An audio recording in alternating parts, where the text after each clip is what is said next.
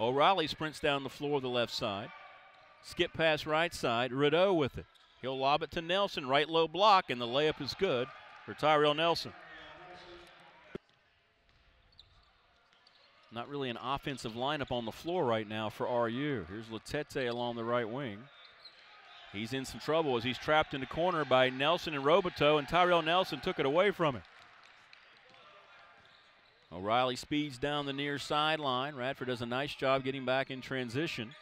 Miller making his move, spins with the right hand, and the little jump hook is good.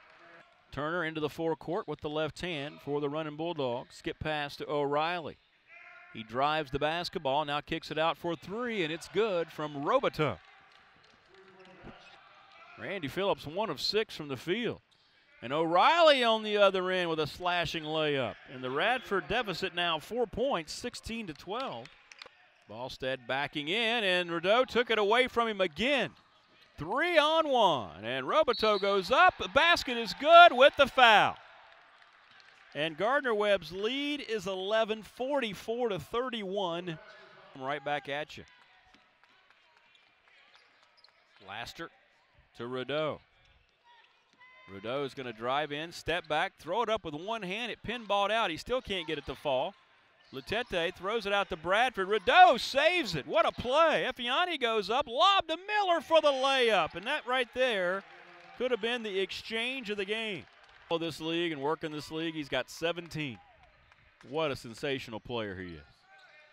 He's fun to watch, especially if you're not playing him, Tyrell Nelson.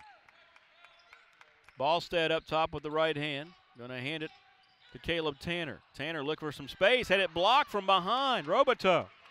They're going to 2-on-1. Effiani to Nelson, and he'll finish that. And here's Cousin along the right side for Radford. Caleb Tanner going to drive to the goal against Nelson. And Christie turns it over. And Effiani going to go up for the cuff dunk. Wow. And the time is this not going to work out for Radford. And another steal. Why not 22 turnovers and a dunk by Roboto?